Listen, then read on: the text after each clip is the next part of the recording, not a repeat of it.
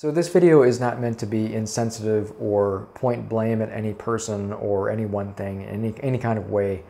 I wanted to make this video to bring up some safety awareness about the sport of powered paragliding because some of you may or may not know the King of Random YouTube channel, Grant Thompson, died in a paragliding accident about a week ago from the making of this video.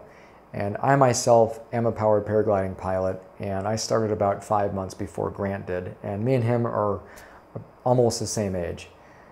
So I wanted to kind of talk about a couple things that happened to him based on what we know, and some of this will be fact and some of it's minor speculation.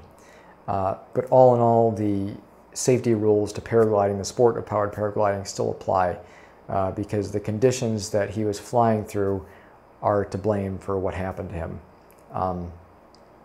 So the first thing I wanted to talk about is basically what happened. And what happened was that he took a collapse on his parachute. Generally speaking, parachutes don't just collapse on their own. There's something that causes it. And what they said in the report, it was a change in the updraft. Well, it doesn't really say much, and there's more to it than that. I don't know if they had a paragliding expert review the video or if the police just reviewed it and just looked at it and said this is what happened. I'm kind of the person who likes to look into things a little bit more in detail and try to figure out exactly what happened and why it happened, not just the fact of what happened. So the area he was flying over was hilly. It was kind of a desert area. It was about 100 degrees Fahrenheit on that day, and the wind conditions were about 10 to 15 miles per hour with gusts. And he was probably flying in the evening hours, obviously still in the daylight. And when you have sun hitting the surface of the earth, it's heating the air up, causing the air to rise, and then you got wind, which kicks off thermals. And if you don't know what a thermal is, if you've ever seen like a dust devil in the desert, that's basically what a thermal is. It could be small or large. They're not all visible like that, though. Thermals are happening all the time during the day, no matter where you are in the world. They're invisible. You can see them if you see the buzzards flying around in circles, but you can't actually see anything because there's no dust there to see it. So they're all over the place, happening during the daytime all the time. And when you have higher winds, the thermals are spinning and they're more violent. And also you have the hills in the area, the larger hills, which is causing updraft and rotor and downdraft. And Grant was only flying around 100 feet when he took the collapse, which caused him to crash.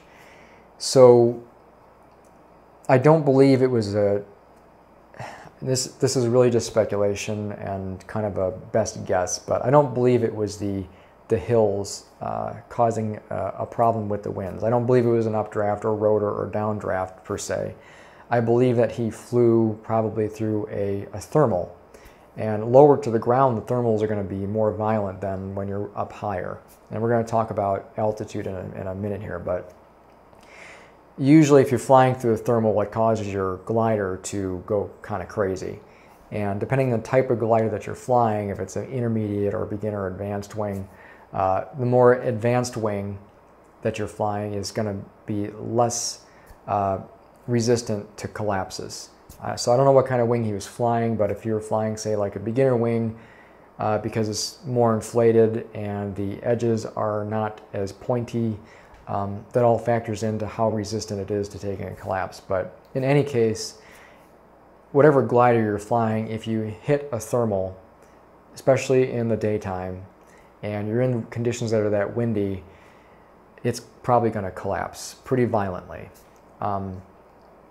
And that's probably what happened to Grant, is that he hit a thermal like that and caused his parachute to collapse, quick and simple. Without actually seeing the video of what happened, it's really hard to say. Only the people who saw it are really going to know that for sure. But for anyone out there who doesn't quite understand how to mitigate some risks in paragliding, that's kind of what we're talking about here. So I believe that's what happened. He hit a thermal, it caused his parachute to collapse. But only at 100 feet, he did not have time to deploy his reserve and allow it to open. So one of the things you can do to mitigate risks in the sport of paragliding or powered paragliding is to fly higher, because you can take a collapse on a glider or a parachute if you're flying a powered parachute, and a lot of times it will actually reopen or reinflate. But if you're not flying high enough, it's not going to have time to actually do that, and it's going to swing you or slam you into the ground. You're also not going to have time to react to deploy your chute if you're not flying high enough. So one of the things that's your friend in the sport of paragliding or powered paragliding is flying higher. And unfortunately for Grant, he was flying lower. Don't know why. It could have been a choice. It could have been that he was just taking off. It could have been he was coming in for emergency landing. Who knows? But in any case, that's one of the things you can do to be safer, is actually fly higher, because not only is it reaction time or allowing your glider to reinflate or allowing your reserve to inflate before you hit the ground, you also are flying in air that's generally going to be more smooth. So the higher you go, the less turbulent the air is going to be. That's why actually commercial airplanes fly at a certain altitude above a certain atmospheric layer. So those things are what you can do to mitigate risks when you're flying.